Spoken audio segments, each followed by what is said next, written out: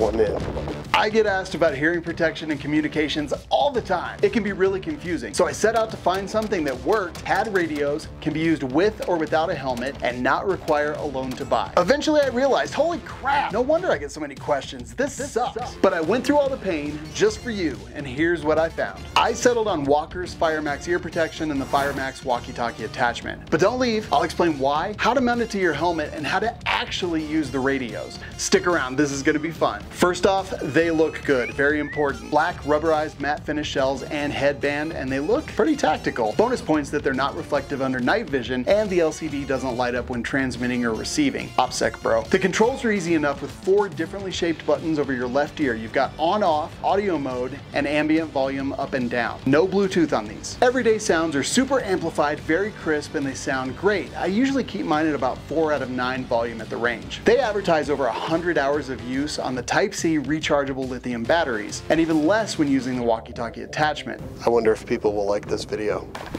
I hope so. They do last the whole day at the range and then some. The earmuffs have a 4-hour auto shut-off, but it seems when the walkie-talkie is attached, they do not auto shut-off. That's a pretty big fail. 5 points from Gryffindor. Just in case, I keep a battery pack and cable in my range bag anyway, so not a huge deal. Comfort is a huge factor, especially during training when you're on the range all day. They adjust out to much larger than my head, so even you big brain bros can bang. I compared them to other sets of EarPro and my friend Pedro there, and the inward pressure looks similar. If I wear them for more than a few hours, I really start to feel the squeeze. They attempt to make them more comfortable by including cooling gel ear pads, but even then, my glasses get driven into my head. I ordered some sightlines from Noise Fighters, and they're so much softer overall, and they have a notch for your glasses and absolutely feel better. You do have to cut off the originals, but it's not hard. The Noise Fighters, however, are another $60 investment, but in my mind, mandatory. The price is $199, but they're constantly on sale, so don't pay more than $150 for these. Which reminds me, click the link in the description for coupon codes and links to every single thing in this video. Now let's get to gunfire. Yes, they work well. They have a noise reduction rating, or NRR, of 20 dB. And this is an area that's extremely difficult to find and often has conflicting data from all the companies that make EarPro,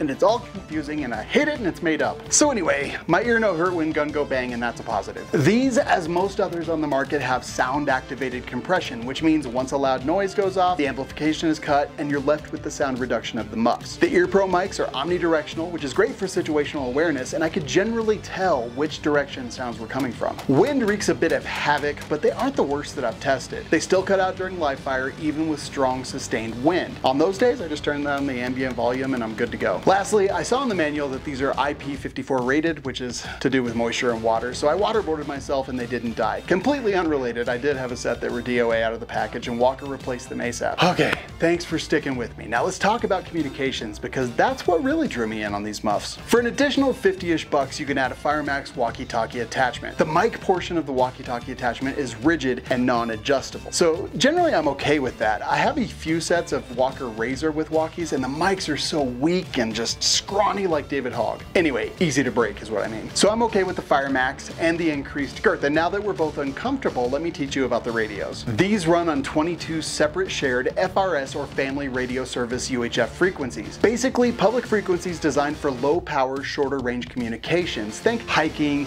off-roading, orgies, events, stuff like that. FRS or FRS devices is open for everyone and requires no license, whereas the higher power GMRS and ham radios require licenses from the government to transmit. You can receive or listen on Baofangs and other similar radios, but transmitting on FRS or GMRS on these radios is against FCC rules. I'm using them here, receiving only, to illustrate some of those ideas. Now the radio on the left is a Midland X-Talker and is sold as an FRS radio with the appropriate FCC neutering. So I may transmit and receive on FRS frequencies on that radio.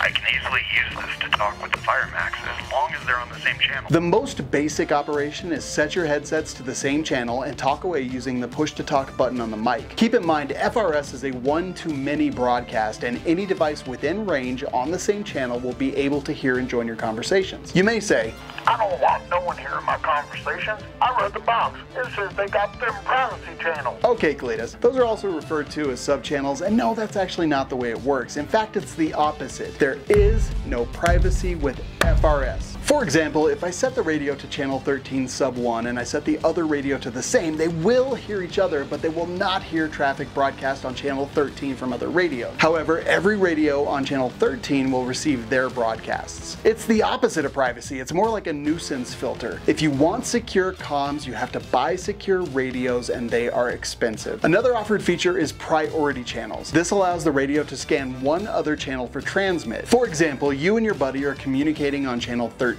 You both set PRI to channel 1. Now, you and your buddy can transmit and receive each other on channel 13, but another party, say maybe an RSO at a range, transmitting on channel 1 will also be received by your headset, but you cannot transmit to channel 1. You can only receive. Reminder, you are on public channels, and anyone with a shitty Walmart radio can find and hear you, and people smarter than me can probably triangulate your location. Yep, and there it goes. It found us, no problem.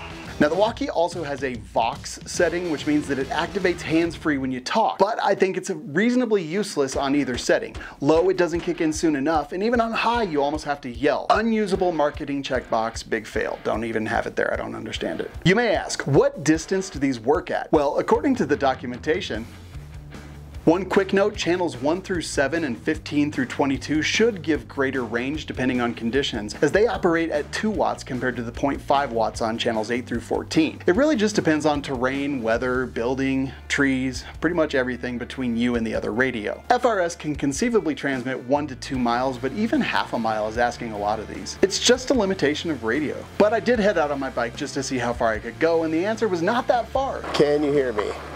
The berm blocked the signals. Now, say you have some other kind of radios. Will they work?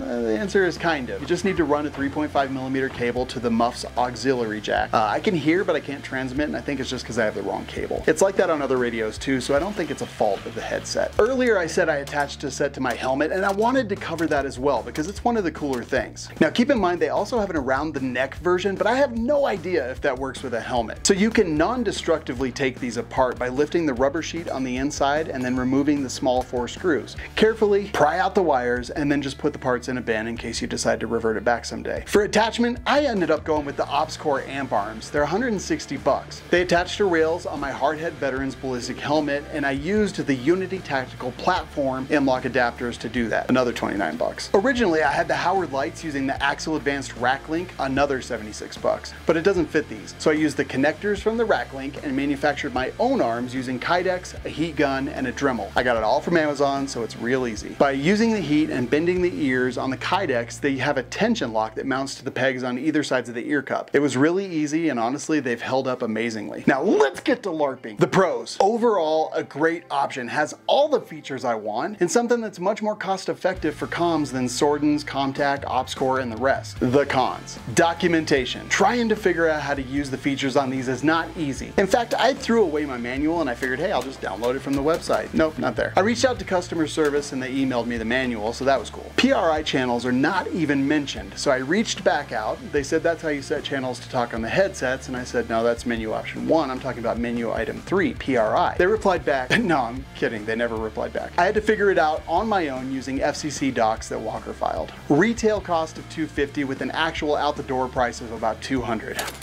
Oh boy. This one really grinds my gears. The numbers and stats in the whole Hearing Pro game are made up. No one publishes the same standards, so we the consumer are never really sure. I want an apples to apples comparison. And finally, the rigid mic body. Why can't we adjust this a little bit? The Razer walkie-talkie is really weak, this one's really strong. Why not just somewhere in the middle? Now, protecting your hearing is really important when you're shooting guns, so watch one of these videos to decide which gun to get next.